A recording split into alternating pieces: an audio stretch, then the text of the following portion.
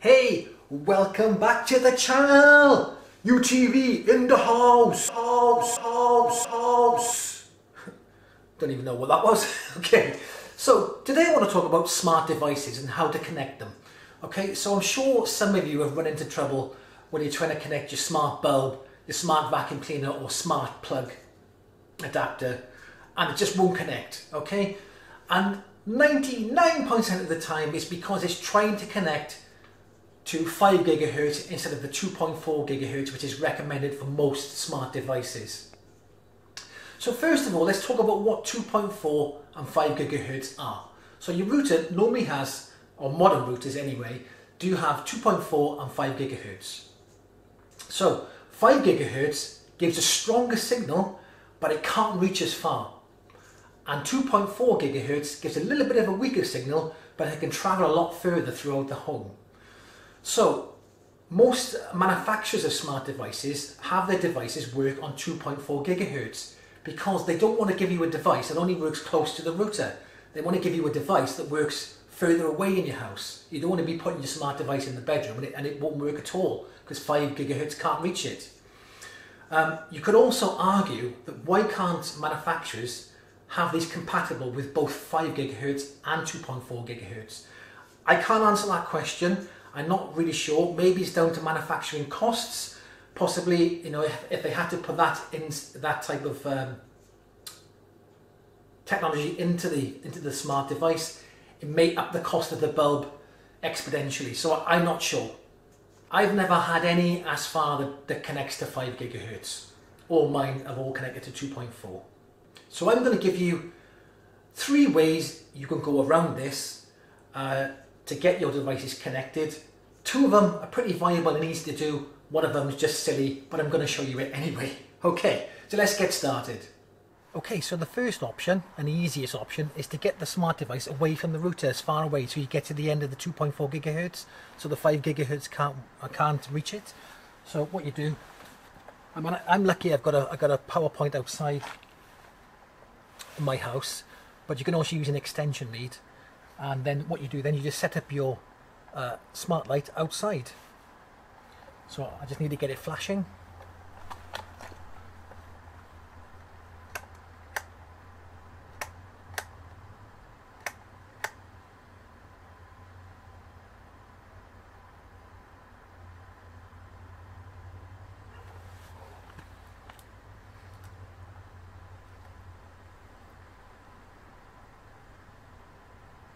People are going to think I'm well weird doing this outside my house.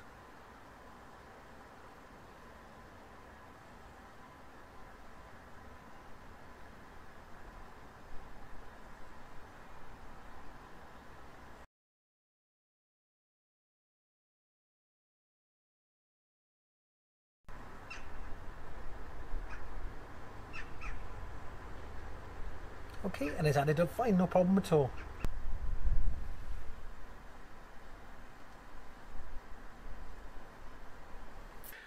Right, I've come in from outside. Neighbours think I'm mad going out there with a lamp. Anyway, that's another story. Okay, the next one I'm going to show you is the stupid one. Okay, but the reason I'm doing it is because I've seen it recommended on some other channels, this is really stupid. You shouldn't really do this because it's a ball ache. Okay, it's moving the router. I know some people in America shouting at the screen, router, router. In UK we call it a router, okay? We invented the language, so there. Okay? It's moving the router away from the smart device to do the same thing. You're just doing the opposite. But here's the problem. In the back of there, you've got all these cables attached to it. You've got your ADSL cable, you've got your Ethernet cables, your power leads. So it's going to be a bit of a pain in the neck to try and get that away from your smart device. Now here's the last thing I'm going to recommend, which you may potentially have to do if you have a fixed smart light switch or smart socket, okay, not the ones you plug in and out. Because obviously this is fixed to the wall. You can't take that away from the router, okay, you can't take it away. You don't really want to move your router away. So what you've got to do is turn off 5 GHz on your Wi-Fi. Now, I'm not going to do it in this video because it does take quite a while. I've done a whole video for that, which I'll put a link in the description here, okay, and also put a link in the description box below. And you can go through to that and see how to turn off your 5 GHz and turn it back on so you can set up your smart devices. I hope that's helped today. And don't forget to subscribe to the channel. And don't forget to give this video a lovely juicy like. Thanks for watching. I'll see you soon.